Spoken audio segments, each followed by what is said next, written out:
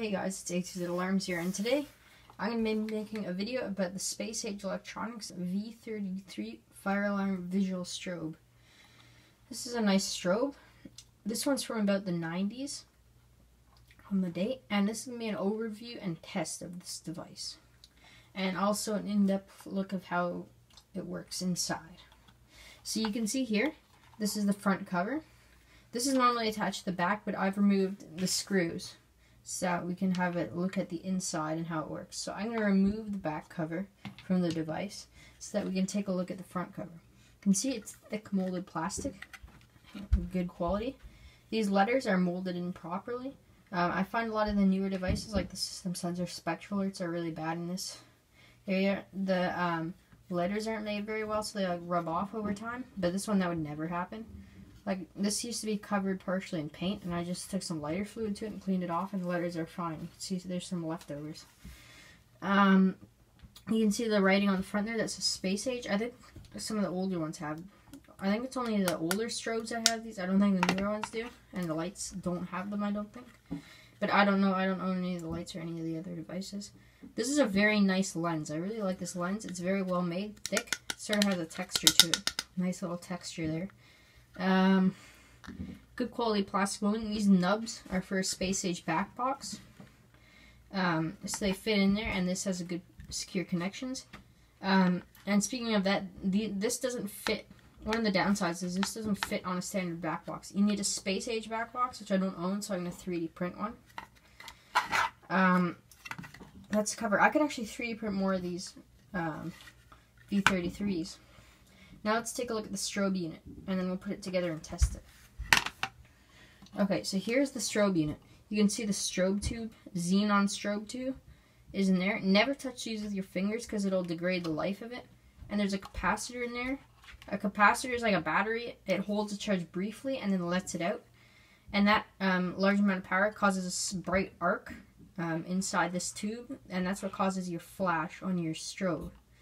I couldn't get this quite open to show you guys the capacitor. Actually, I should have grabbed the True Alert so I could show you, like a dismantled True Alert or something, so I could show you how the capacitor looks. But it's kind of like a black tube. It looks kind of like a battery. I'm sure a lot of you guys have seen them. You can see it says V33 and there's UL information there. Hopefully this thing focuses. This phone. Now just pause that. If you're interested. Oh, sorry about that. It's upside down there. I really like this. It's a good device. C sheet AV DAT1. I found this on the internet. Yeah, 93. That's actually pretty early for these strobes. They never actually. I don't think they made them in the 2000s. But like, I think the lights are in the 80s. And they started migrating to the strobes in the 90s. And then they just stopped making these devices, and now they have a new system. It's like, it looks like those Decora, like those modern switches. Like, it's kind of like that system, where like the cover's separate, which is kind of neat. There's a sticker in there from the factory to identify that it's been tested, or verified, or completed, or something. Now let's assemble this and test it. So we can put this cover back in here, and it has a nice tight fit. And the screws you can put back in another time. I'm not going to make you guys sit through that. Now, we'll flip this the right ways up. And we'll hook up the batteries.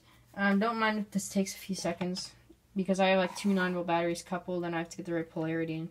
It's annoying. See, it flashes. Doesn't show up very well on camera.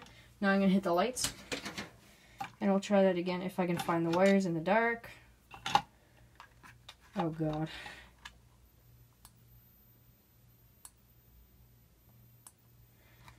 Yeah, that's how it looks in the dark. This is, I'd say this is a very good device. And if you find one of these for a decent price online or antique store or wherever, be sure to get it because it's great. Honestly, guys, it's worth every penny. Be sure to find one of these. Mine was $5, pretty good deal. That was at a local used electronics parts store. Like, they always have bells and fire alarm devices. That's where this came from. It's very nice. So highly recommended, 10 out of 10 device. As always, thanks for watching. Like, comment, subscribe, and have a nice day.